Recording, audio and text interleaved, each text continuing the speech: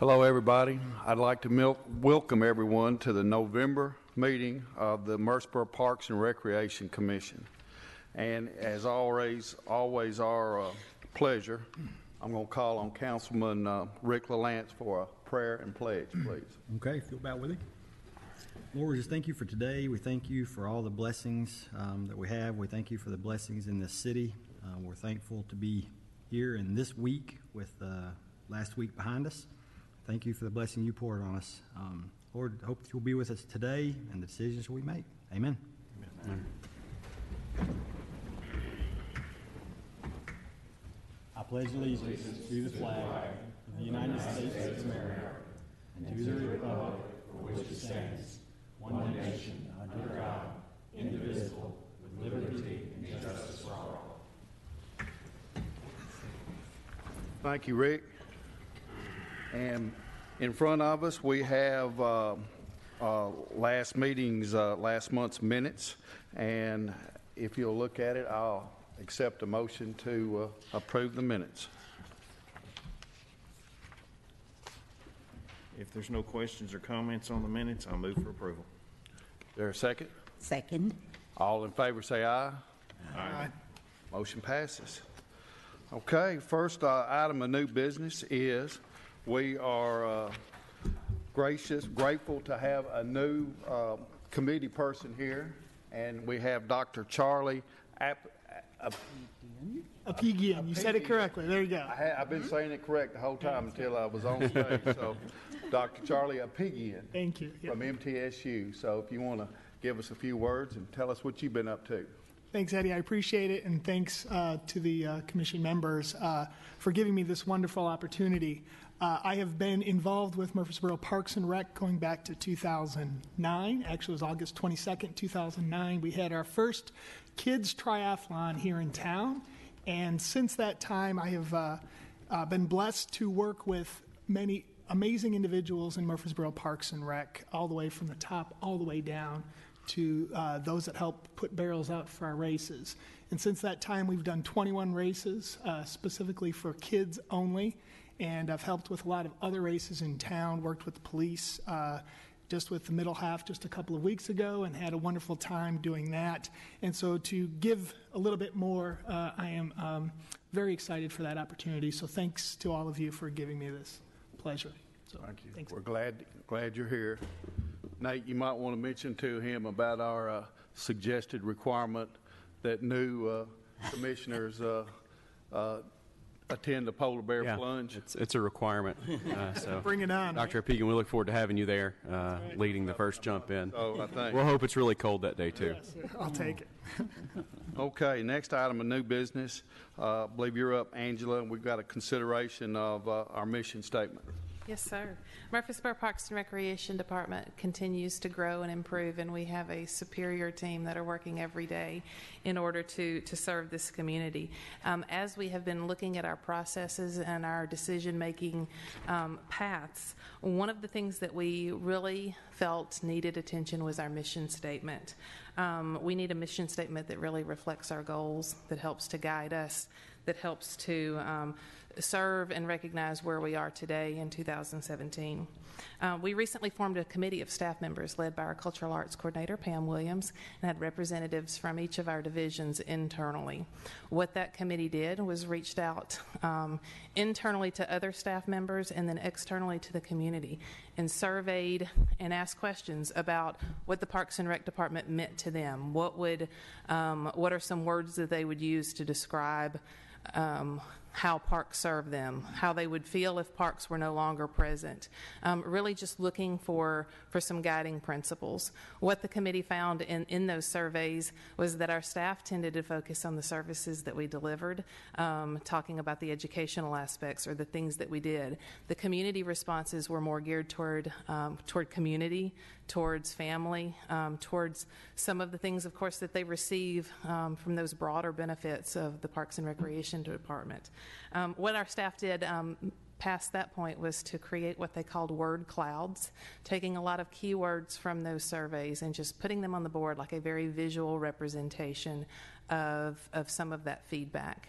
They took that, they came together and spent a significant amount of time drafting and revising and re-revising, and came together to identify those key concepts and put them in the form that is before you now, and I want to read that to you. I'm really proud of what they came up with. I think it is relevant and effective, and it motivates me personally in that decision process and in the manner in which it came together as well. So that mission statement that we have proposed before you now is to provide vibrant public spaces and inclusive programs delivered with visionary leadership and caring staff that engage the individual and strengthen the community.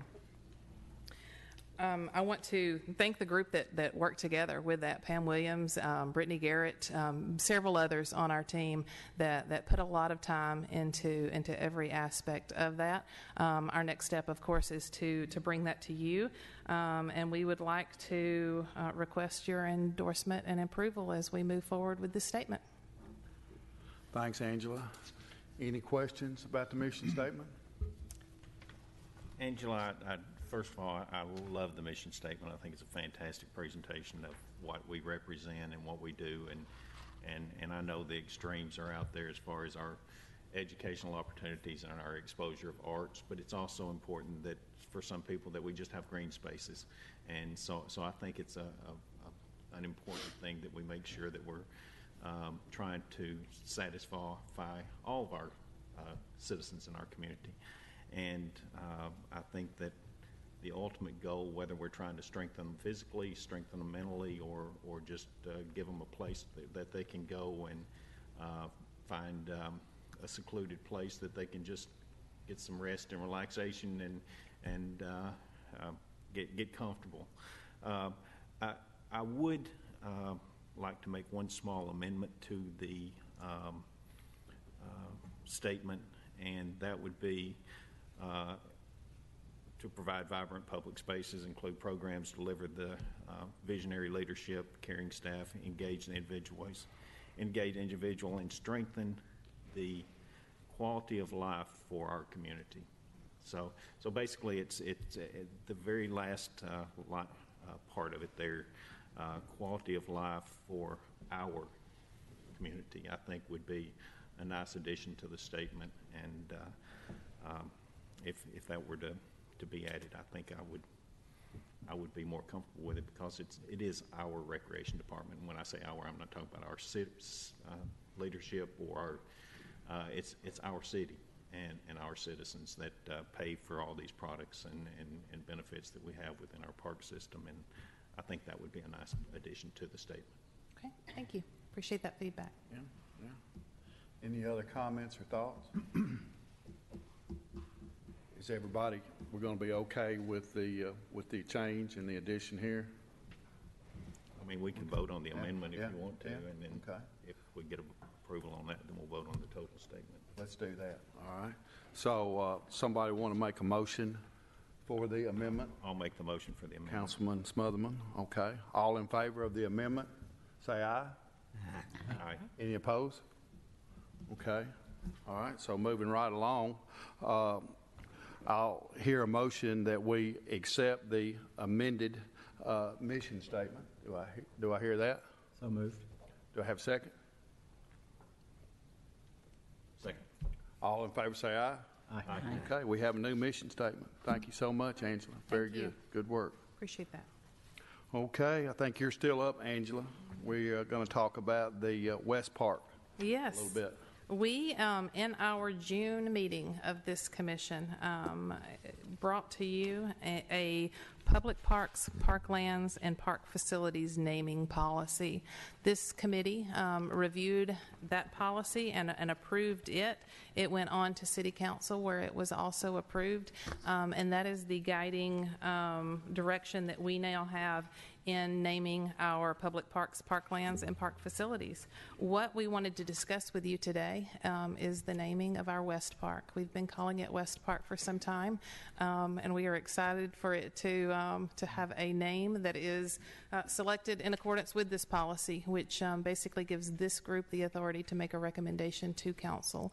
And what we would like to do as a part of that, under the assumption that that public input and suggestions for that are to be considered, we put together. Mr. Williams worked with our IT department in putting together a simple form online that will be, with this group's approval of the process, will be available on our website, on the Parks and Rec page of the city's website, so that anyone who has input, who has a suggestion, can provide that suggested name and an explanation of why they would like to see the name. The intent of this form was to make it as simple as possible, so people could put just their name in, their email, and then put in their suggested name with an explanation to that suggested name. So this will be on the Parks and Recreation page. It would be murfreesboro10.gov/parks. Be right on the front of that. And the goal is to take all of that information, get it in, and bring it back to you in January with all of the suggestions that the community puts in. Very good.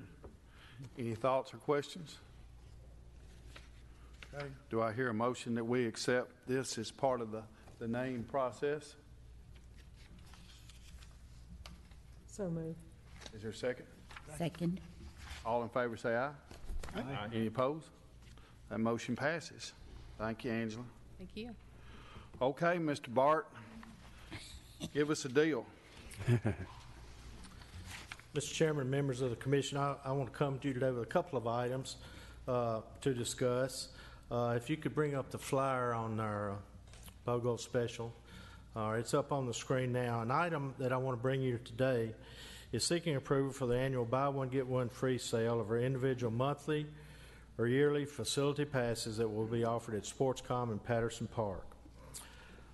This sale has been a very popular sale that we have started in 2003, and it's something we have offered this year is a new special for our city residents. They will have a discount with proof of residency, and we are proposing to start this sale on Monday, December the 11th, and we will close it down on Saturday, January 13th, 2018.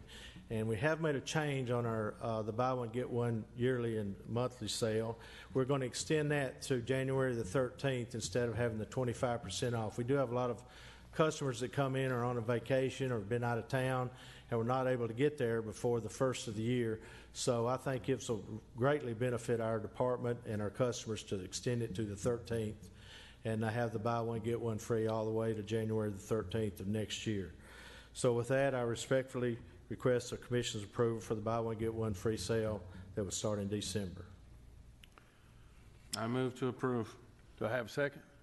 Yes. All in favor say aye. Aye. Okay, that passes. Okay, Bart, looks like you are still up. Okay. What I'll do, I want to bring up our slides on our summer recap. I was coming last month for a presentation, and that meeting was canceled, so I am here at the starting of cold weather for our summer recap. Maybe make us feel a little better. So what we do, Mr. Chairman and members of the Commission, today I want to give you the recap of our past summer activities.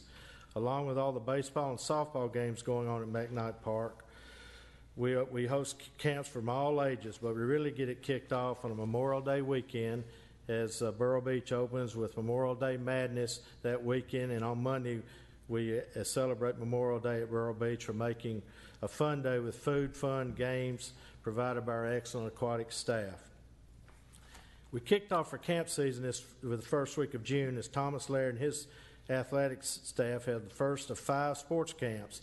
In each of these camps we have 60 kids, and they cover a sport in the morning each day of the week and take a break for lunch, and then they come back in the afternoon for a swim at Burrow Beach as they hang out with their friends around the pool area. The next week we held the first of 2 Guard Start camps as youngsters ages 11 through 14 become an American Red Cross junior lifeguard for a week as they learn first aid, CPR, water rescues, and also receive a certified junior lifeguard shirt. The next week we offered the first of 2 ultimate babysitters camps as youngsters 12 and up learned the child and babysitting safety and also became certified in infant and child CPR, AED, and first aid training. It was taught by our wellness fitness coordinator, Allison Davison. Our attention then turned to planning and the preparation for our annual July the 4th celebration under the stars. As our day kicked off for the day at Burrow Beach, beginning at 10 a.m., as hundreds of youngsters and adults enjoyed the day around the pool with food, fun, and games, and music provided by our favorite DJ, Tam Clark. All attention then turned to the afternoon as we provided food trucks, games, and music leading up to the grand finale as our Murfreesboro Symphony played and fireworks lit up the skies over Murfreesboro to the delight of thousands that gathered to enjoy one of our favorite aspects of the year and events. The rest of July was filled with 2 more sports camps, a Guard Start camp, another ultimate babysitting camp, and our camps ended with our cheerleading camp at the end of July as all kids were getting ready to go back to school the first week of August. As the kids go back to school, we do offer a time at Burrow Beach for the Mom and Tots time, as young children 5 years and under can enjoy the pool and don't have all the crowds that we have in June and July. Also on Tuesday, August 1st, Burrow Beach hosted the annual National Night Out event as hundreds came out for a free swim along with hot dogs and chips to learn about the way to combat crime in our city and enjoy a night swim with all our family and friends. Burrow Beach also hosted our annual Flick and Float as participants enjoyed a movie to the outdoor pool and enjoy a free swim. Burrow Beach was open every weekend this past summer, and every weekend through August we officially had rentals on weekends and also had rentals in the cabanas that we offer out there by the pool. We also have our cardboard regatta, which boats are made only of cardboard, and we only had one boat sink, but what do you think is made of cardboard? So our summer rentals came in very strong at Burrow Beach also, as the pool is rented every Friday, Saturday, and Sunday night, as I mentioned. We had 2 swim teams that used the pool also early in the morning and also another in the evening to train the youngsters in the art of competitive swimming. We partnered with Excel Aquatics in providing swim lessons to hundreds of youngsters over the summer to get them prepared for a lifetime of swimming. Running Burrow Beach is a big job, and I do want to commend Kyle Goss and Kerry Clemens for the great job they do in keeping our pool going during peak times, and also our concession staff under the direction of Operations Tommy Gregory by providing refreshments for all our hungry swimmers. Our last event at Burrow Beach this past summer was our annual Puppy Plunge, as we had over 400 canines converge on Burrow Beach, as this event has become one of our favorites. This year, our staff raised $600 that was donated to a local association known as PAWS, which helps get unwanted cats and dogs adopted. This past summer, we also kicked off our Miracle League. Is over the June and July, youngsters enjoyed having an organized league to play baseball, and which was helped by hundreds of volunteers throughout our city, which makes this such a great place to live. Even our own David Price came out one Saturday and enjoyed playing with the kids. And if you pass by there any time, any day when the gates are open, the playground is used very much also, and it's been a very popular addition to the McKnight Park. We are now preparing all our information to get our customers about the new pricing changes beginning in December of the year, and also preparing for a buy one get one free discount that will take place in December. And it is even not too late to think about the Polar Bear Plunge. It will take effect in January 2018. And Charlie, we've already got you signed up, so you'll be ready to go. Bring it on. And we will have a couple of special events coming in December, our annual Customer Appreciation Day, and also we will have our holiday lock-in too. So that's a small summary of what we did. There is a lot of things going on with your help and approval. Sports Common McKnight Park has become very popular and is much improved. Awesome, Bart. Thank you and your staff so much for everything y'all do out there for the community. And so many activities, and there's nothing small about that summer. Any questions or comments for Bart?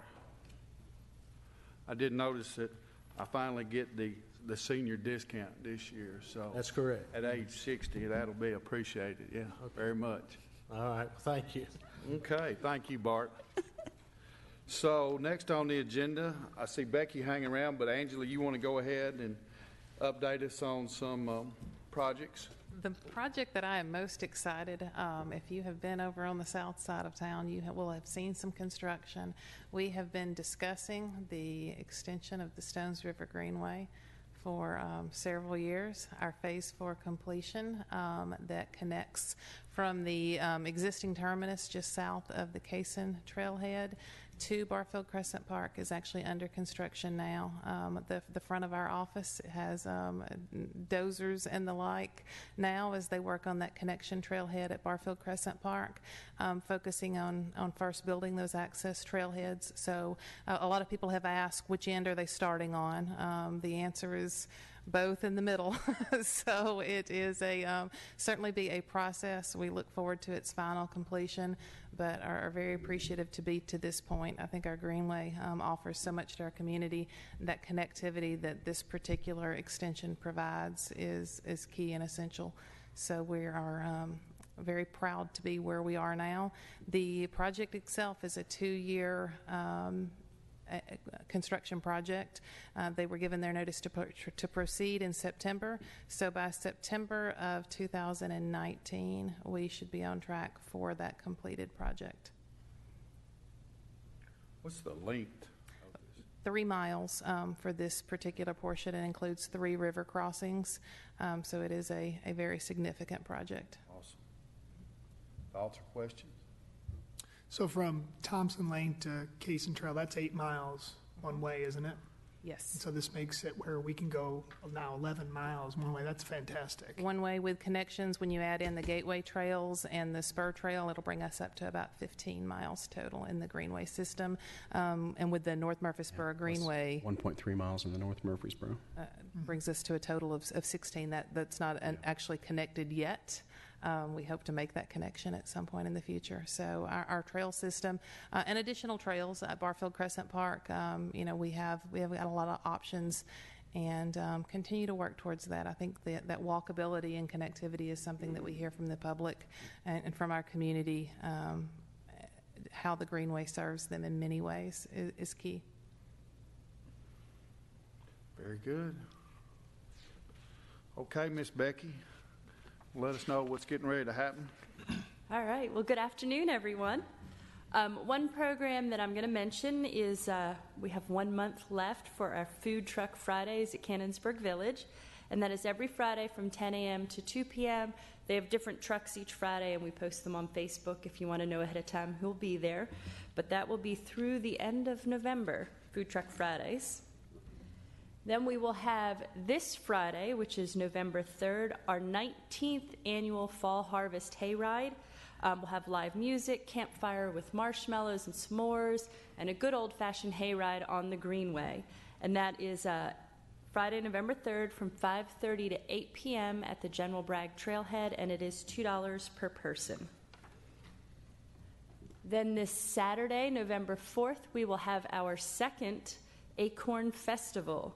So that's Saturday, November 4th from 12 noon until 6 p.m. out at Oaklands Park. At this point in time, you need to purchase a wristband at the door for $10 to join in the Acorn Festival. There will be 6 different bands there throughout the day, and it's sure to be a lot of fun, so join us for the Acorn Festival. We have extended our youth basketball registration. Usually we have it for the month of October, but we are extending it until the first player evaluations, which will be held November 17th. So you have about 2.5 more weeks if you have not registered your child for youth basketball, and that is for ages 5 through 17. Then these first few programs are in the beginning of next month. Perform Murfreesboro will be presenting Elf the Musical Junior, and we do anticipate this production to be a sellout, so we are encouraging people who would like to come see Elf to purchase their ticket ahead of time, which can be purchased at ticketpeak.com/Perform Murfreesboro. It'll probably be available to the public in about another week, but the production is December 7th, 8th, 9th, and 10th. And then, as Bart mentioned earlier, it is almost time for SportsCom's Customer Appreciation Day, which will be Friday, December 8th from 10 a.m. to 12 p.m. It'll be in the SportsCom lobby. There'll have music and refreshments. and it's always a lot of fun. Everybody's welcome to join SportsCom for their Customer Appreciation Day on Friday, December 8th. And then if Bart's not going to be tired enough as it is for the Customer Appreciation Day, they're also going to have their annual holiday lock-in the same evening. Friday, December 8th for ages 8 to 15. They come to SportsCom at 7 p.m. and they do not get picked up till 7 a.m. on Saturday morning. It is $20 per person, and registration will begin December 1st, but we want to put that on your radar. If you want to go shopping for Christmas, you can drop your kids off at the holiday lock-in. And for more information on those programs and all of the ongoing programs and events at Murfreesboro Parks and Rec, you can go to our website at murfreesborotn.gov/parks, download our Rec Connection, or follow us on one of our Facebook pages. Very good, Becky. Thank you. Things are busy. Yes, we are. Any questions or comments for Becky? All Okay. right. Good afternoon. Thanks. Thank you, Becky. Is there any other business for the commission? Again, I'd like to welcome Dr. Apigian to our commission. Thank you for joining us. And if there's no other business, we'll see everybody at the Acorn Festival this weekend. We stand adjourned.